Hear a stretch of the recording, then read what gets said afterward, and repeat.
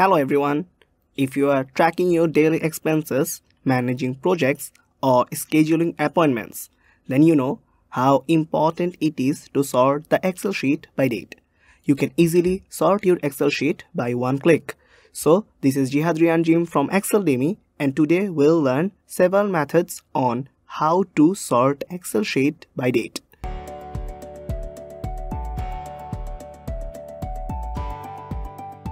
In our first case, we want to sort Excel sheet in chronological order. In this case, we have name and joining date in column B and C. Now, at first, we want to sort the Excel sheet in chronological order for joining dates. So, we will select the whole column of joining date, and after that, we will go to the data menu bar, and now we have to click on the sort option. Now you have a warning section where we'll select the expand the selection option and click on the sort. In the sort dialog box, you have to select the order from oldest to newest or newest to oldest. As I am trying to get the oldest to newest, so I'll select it and click OK. Then you will see that your whole data Excel sheet have been sorted according to your wish. In our second case, we want to sort the Excel sheet by date. And to do that, at first we have to select the entire Excel sheet. So we can easily press Ctrl A to set the whole data range. And then we have to go to the data option like the previous method. And now we can easily select the sort option. Now in the sort dialog box, you can easily select name or joining date according to your wish. And then you have to select from A to Z or Z to A. After clicking OK, you will see that your whole data set have been sorted according to your wish. In our new case, we want to sort Excel sheet by month. And to do that, we have a new column called joining month. So in the D5 cell, at first we'll write down the function month. Now after that, we'll select the serial number. That means from where we want to pull the month. So select the joining date and press the enter button. Now you'll see the formula has already extracted only the month number from the joining date.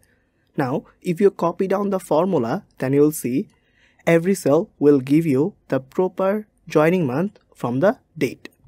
Now if you want to sort them, at first to select the whole column, then you have to go to the data menu bar and then select the sort option like the previous method, and after clicking sort, the dialog box will get open. Now you can easily select from largest to smallest or smallest to largest.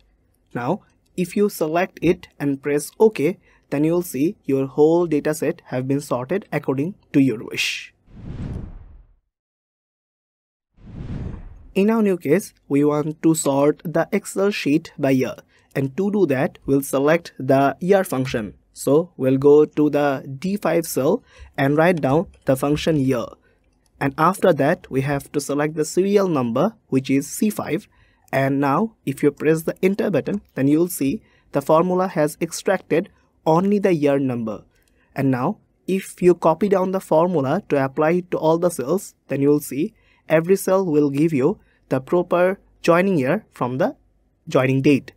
Now, like the previous method, if you go to the data option and select the sort, then you'll see the sort dialog box will get open, and now you have to select from smallest to largest or largest to smallest. After clicking OK, you will see your whole data set have been sorted according to your wish. In our new case, we want to sort Excel sheet by weekday. And to do that, we will write down weekday in our D5 cell, and after that we have to select serial number, which is the input value, and after pressing enter, you will see the formula has given us the number of the day of the joining date. Now if you copy down the formula, then you will see every weekend day have been given here. Now if you want to sort, then like the previous methods, you will go to the sort option, and after pressing the sort option, you have to select smallest to large or largest to smallest. And now if you press the OK option, the whole dataset have been sorted according to the weekday.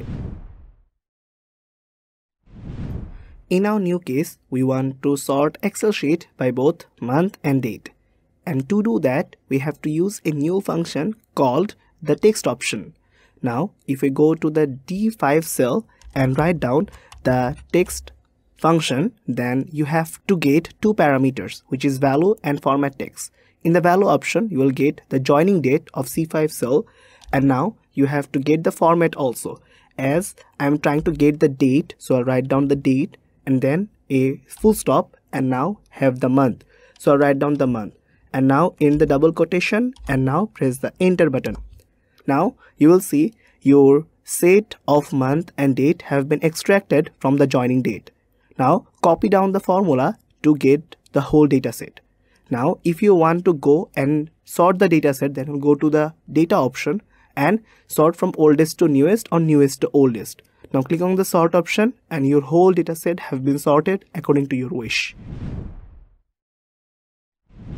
In our last case, we want to sort Excel sheet by month name.